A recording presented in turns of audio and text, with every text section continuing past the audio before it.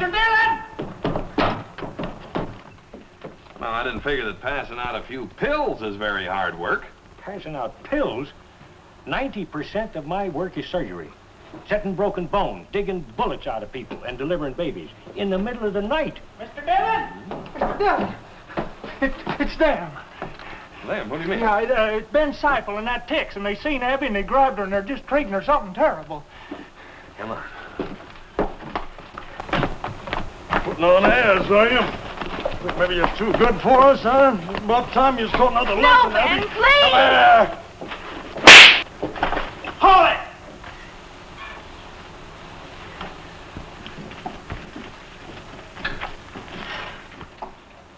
You really are a marshal. You want to go with him, Abby? Or you want to stay here and dodge? I never want to see him again as long as I live. All right, then you go on over to the Long Branch and find Kitty.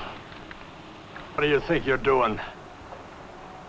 This ain't no business of the law, mister. You broke a promise I made to her, Seifel. I told her nobody'd ever hit her again. Planning to interfere with a man's natural rights? I'm going to teach you a lesson. Well, you made your mistake, mister.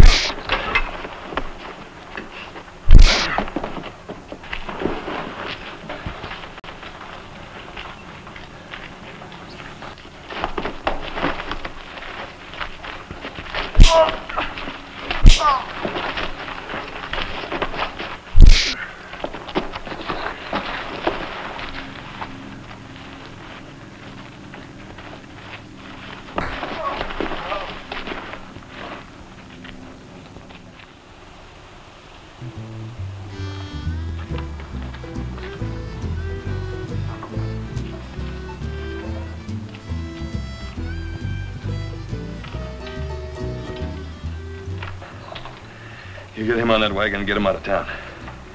And don't ever come back. I sure will, Marshal.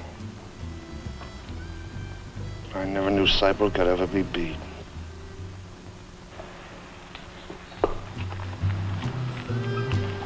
She's drinking tea and leaving me. Some damn hippie down on Richmond. While I sit here and cry my last long goodbye, it's all been despair and agony on me. So why'd she go and leave me like she did, knowing everything she knows about the rocks and the kid? She knows I can't get away to go and chase her down, so she spends the day. Get up! Get up!